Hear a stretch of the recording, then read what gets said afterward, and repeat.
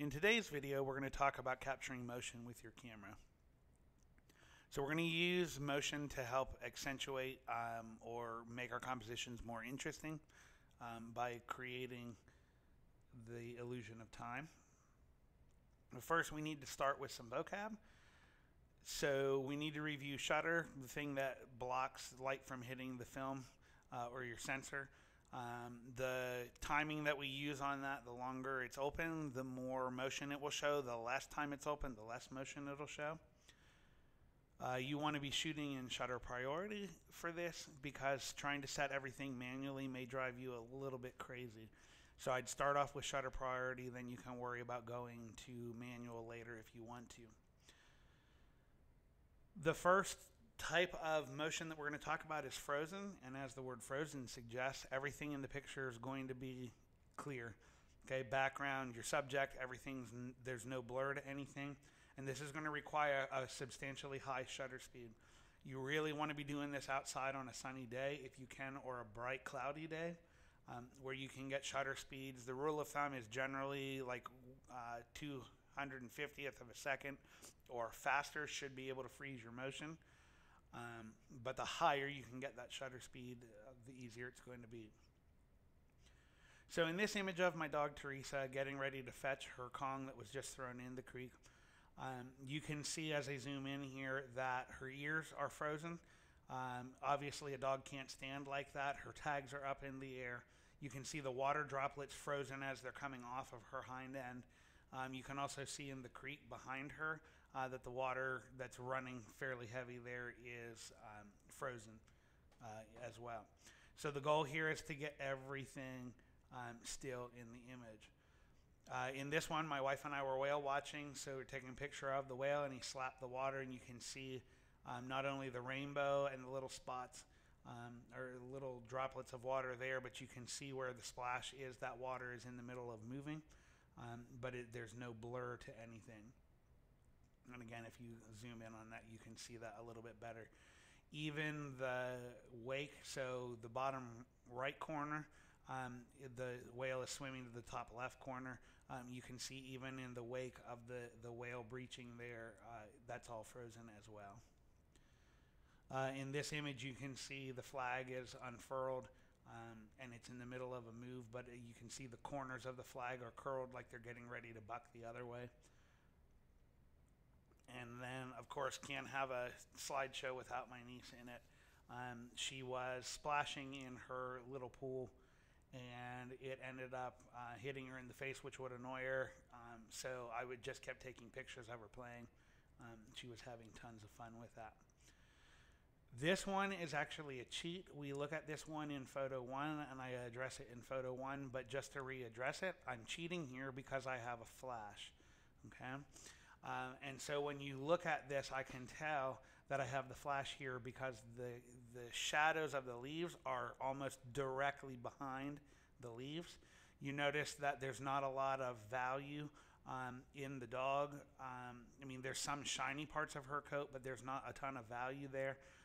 And when you look at, my wife, there's not as much shadow on there because the light's coming from straight ahead.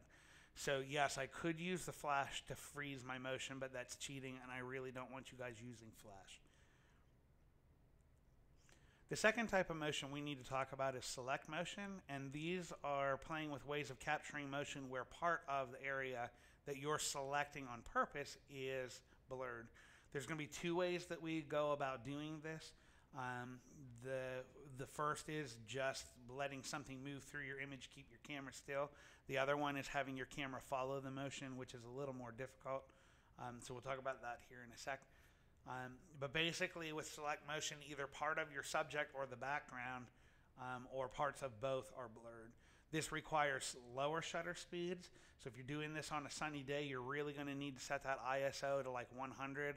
And then you're going to really have to play with, you're going to need, a really high aperture number to get a slower shutter speed. This may be something that's a little bit easier to take at dusk so that you need your camera not to be going quite as fast. So sorry about that, that just sort of jumped. So in this photograph here, we have a photograph of Mr. McClure driving his Suburban around the flagpole. And you can see, if you look at the background, the middle school up on the hill is perfectly clear. The trees in the background right there, and then the grass in the foreground are clear. But as he's driving through, you can see that the car is blurred. And if I zoom in on that, you can see that the blur is a little bit more. That's actually what you're seeing is as the shutter opened, the car was in one position and it keeps going. So if you look at like the front bumper or the left side of the image there, you can actually see where the car started, and then the blur, the ghost image, is actually where it was traveling before the shutter shut again. So that's select motion there. In this image, if you look at the chipmunk's front paw, he is actually trying to wrench. He thinks I have a peanut. It's actually my finger, and he's trying to wrench the peanut out of my hand. So you can see his little front paw. Then if you sort of look at his rear end's blurry because he's twisting to try and get this peanut out of my hand. So again, if we go a little bit closer, you can see that a little bit better. Getting back to Teresa playing in the water here, she's shaking off the water. You can see her paws are completely still. The Kong is actually frozen except for the knot at the end of the handle, and then of course her ears are blurred because they're moving so fast.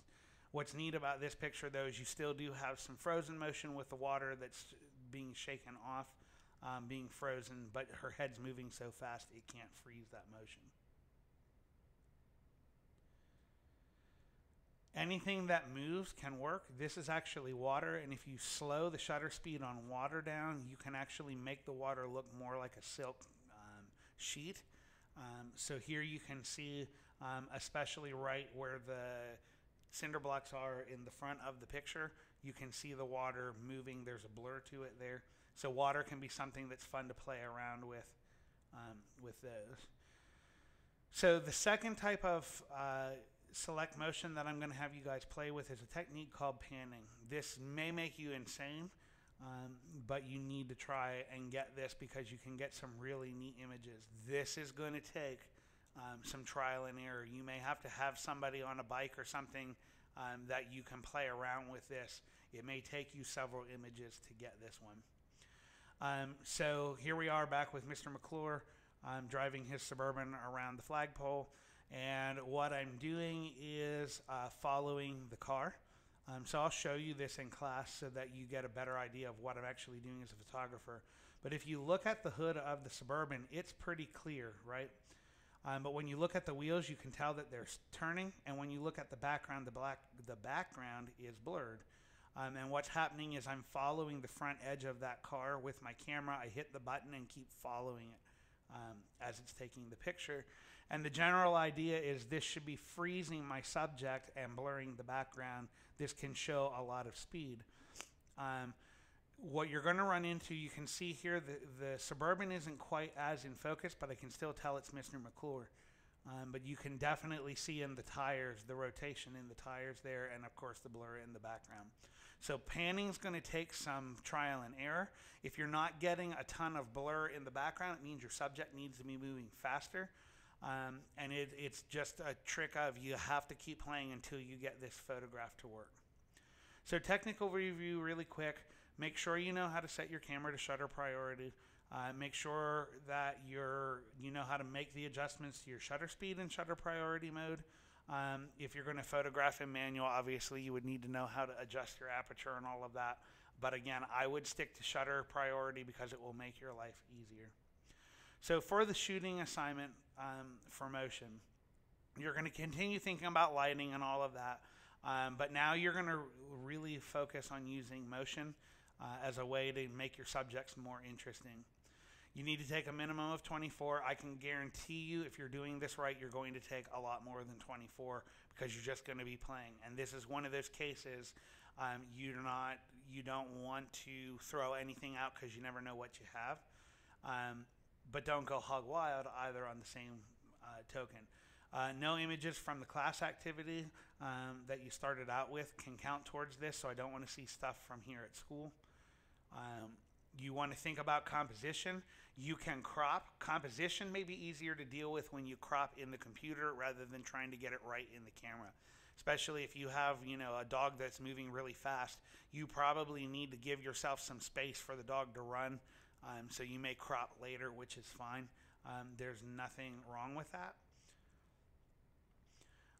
You want to think about that strong single light source. That is really going to help you when you're trying to freeze the motion. Otherwise, you may not have as much dramatic lighting, but that's okay because the motion is going to help with that drama. You may crop on this one. Again, you can try and compose as much as you can in the camera, but you may have to rely a lot more heavily on cropping in the computer to get your composition right. You guys can look at the rubric. I have it attached, or should have it attached. If I don't, remind me. And basically, out of your 24 minimum exposures, you're giving me 2 strong examples of frozen motion. So not only are they strong examples of the actual freezing of motion, but they're good compositions as well. Same thing with select motion. Now I want you to give me 2 that part of your subject are blurred, and then you need to have a minimum of 1 image that's an example of panning. You could technically have 3 really good pannings that you use for select motion and the panning, but most of the time people get like 1 panning if they're lucky. So that's why we're only going to require 1 of those.